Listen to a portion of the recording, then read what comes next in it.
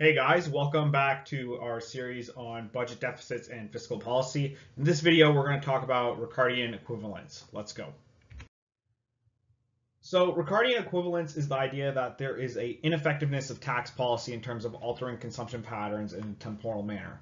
We can illustrate this through the augmented version of the RCK model's budget constraint, which is right here, where K naught and D naught are the capital and government bonds issued at time 0 respectively.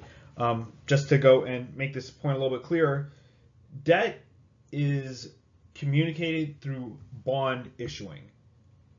Further algebra of this above identity goes and shows that we have this expression here at the bottom in our square, and the remarkability of this result is that households only consider the overall shock of government spending, not when it occurs. This is a general result, as it is not unreasonable to assume that there is a preference for when the tax cut or increase is issued. In terms of Ricardian equivalence in practice, the main reason why it does not hold exactly is due to turnover in the population, meaning that tax cuts will affect younger people differently than it affects older people. However, there's two main objections with this primarily, and it's backed up empirically. Didn't put down the sources here.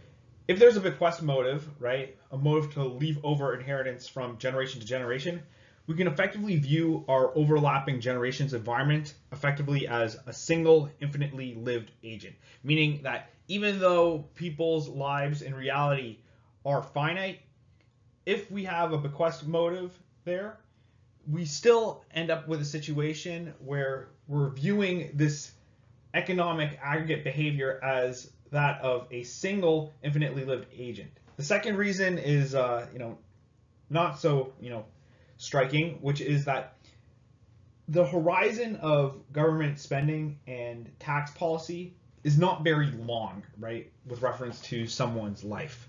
And a tax cut realized in our workers' lives will be realized by a tax increase within our workers' lives while they are employed.